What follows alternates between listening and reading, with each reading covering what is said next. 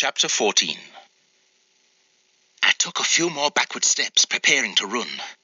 "You won't get far," the boy said. "There's not a man or woman in sight that won't help catch you. We're all one big family here, you see, and we don't like strangers." I was just passing through." "Well, then you've got to pay a passing through fee." He drew his dagger. "Now, what will it be? Your clothing or your ears?" "Neither," said a voice behind them. The large boys turned, and I took immediate advantage of the distraction. For the second time that day I was on the run, and this time I was far from fresh. Hands reached out to stay me, but I was a confirmed master of dodging and left them with a handful of air. I expected at any moment to hear the boys thundering after me.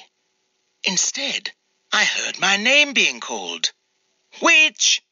Wait, witch!"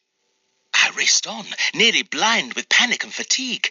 How had they learned my name? "Witch!" The voice called again, high and clear. "Wait! It's me!" I slowed and half turned. The two bully boys were nowhere in sight.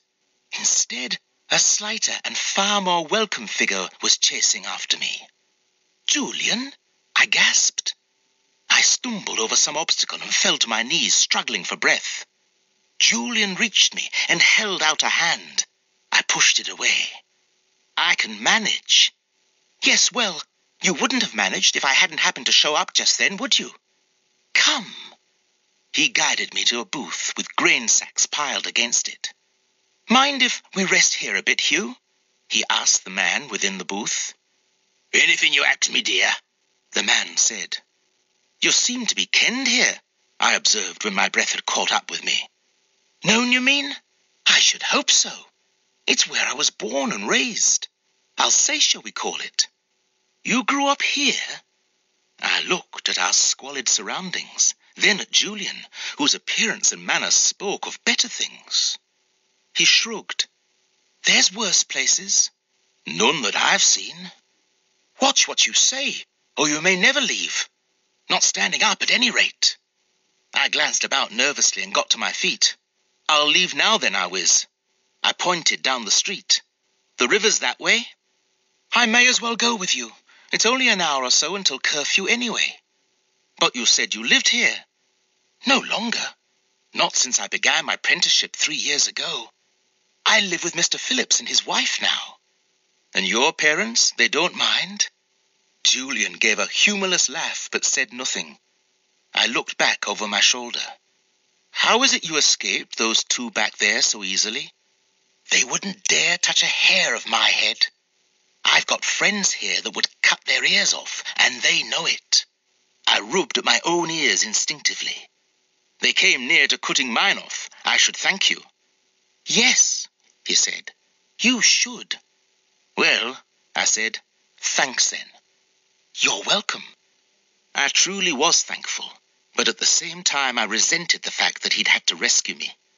Ever since I'd come to London, I'd been getting into situations from which someone else had had to extract me. I was weary of feeling foolish and helpless and useless.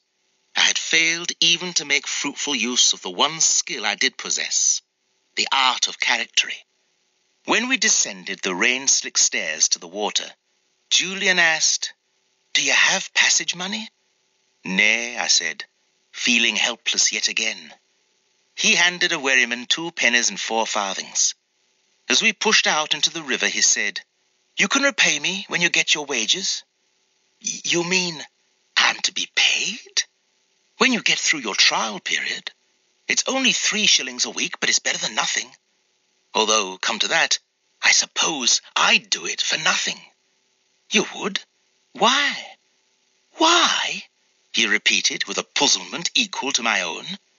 "If you don't know, you won't make much of an apprentice, much less a player." "I won't in any case." "Not with that attitude. The only ones who succeed are the ones who want it so badly that nothing will keep them from it." That was hard for me to imagine. I had never bothered to want anything that badly, for I knew it was no use. In the past few days, I'd gotten glimpses of a world very different from the one I was used to. A world I might have wished to be a part of, but knew I never could. What was the good in longing for something you could not have? Life was full enough of disappointments without making more. Once on the South Bank, Julian said, "You can find your way to Mr. Pope's from here?" "I'm not wholly helpless," I said indignantly. "I'm glad to hear that." At Mr. Pope's house, everyone was seated at supper. Mr. Pope lifted his shaggy eyebrows in surprise as I entered. "Well, I supposed we had seen the last of you." "Why?" "You wouldn't be the first prentice who's run off. Sanders said you'd found your first day not quite to your liking." "That may be, but I'm not one to quit." He nodded and smiled slightly. Good, good. Perhaps you'd best change before you come to the table. You look like a drowned cat." As I climbed the stairs to our room, Sander came up behind me. "Why did you run off like that? Is something wrong?" "Nay," I said, "it's not." "You can tell me, Widge. I can keep a secret." For a fleeting moment, I was tempted to open up to him. But how could I? If I did, I would be burning both my bridges.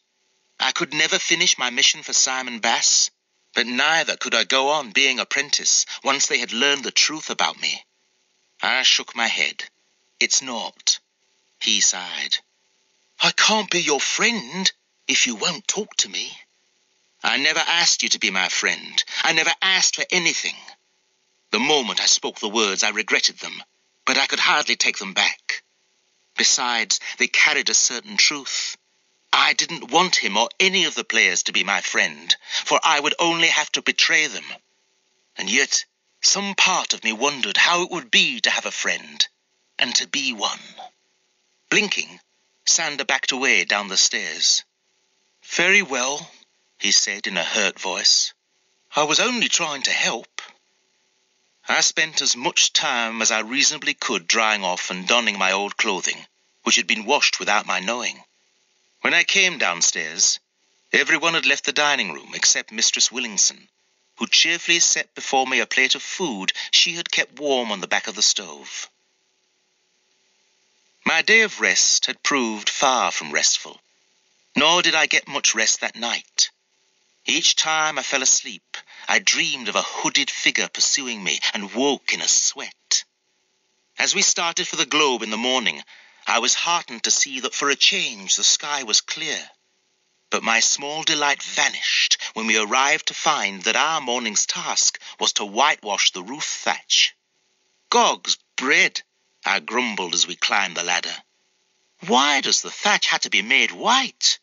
Sander laughed. "It's to keep it from catching fire again." "Would that it had burned to the ground," I muttered. Sander pulled up the bucket of whitewash. "What's that?" I said, "Would that we could do this from the ground." I stuck my long-handled brush in the bucket and made a few grudging passes at the thatch, then paused and looked out over the plain of red-tiled roofs below me. Why did they not make this one of tile? Too much of an expense. Aye, and it won't cost them a thing if we breaks our necks. As I made another careless swipe at the rough reeds, I spotted on the road below a cloaked figure that I momentarily took to be Falconer. So startled was I that I lost my hold on the brush. It skittered across the thatch and plummeted to the yard 3 stories below. Oh, holy mother! What's wrong now? I've lost me brush. I stared gloomily after it. Half the yard was eclipsed from my view. Into the half I could see stepped a man with a large white splotch on one shoulder of his dark brown doublet. "Who is that up there?" the man called.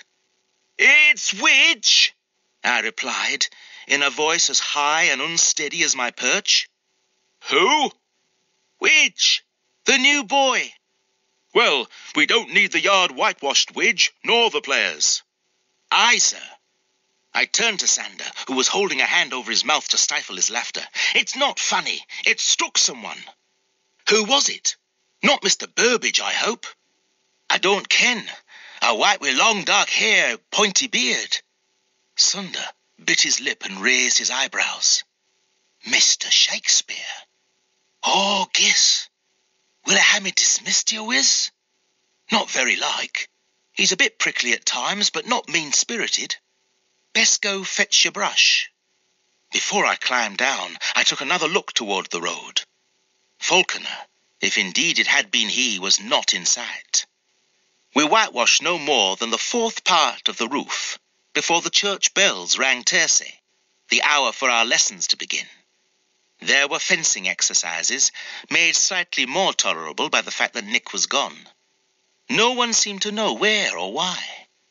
After fencing, one of the hired men, a former apothecary's apprentice named Richard, instructed us in the art of painting our faces. As I sat before the looking-glass, brushing cochineal on my cheeks, a gypsyish-looking man with a high forehead and a mane of curly black hair came up behind me. "A likely-looking lot of lissom ladies, eh, Mr. Shakespeare?" "Very fetching." Mr. Shakespeare glanced down at me. "Have a care now. You don't want that brush to escape you." I flushed with embarrassment. "There, you see, you've reddened your whole face." "I'm sorry about the whitewash," I murmured. "It will wash," he said. "A pity it did not fall a bit to the left. You'd have saved me the trouble of whiting my face for today's performance."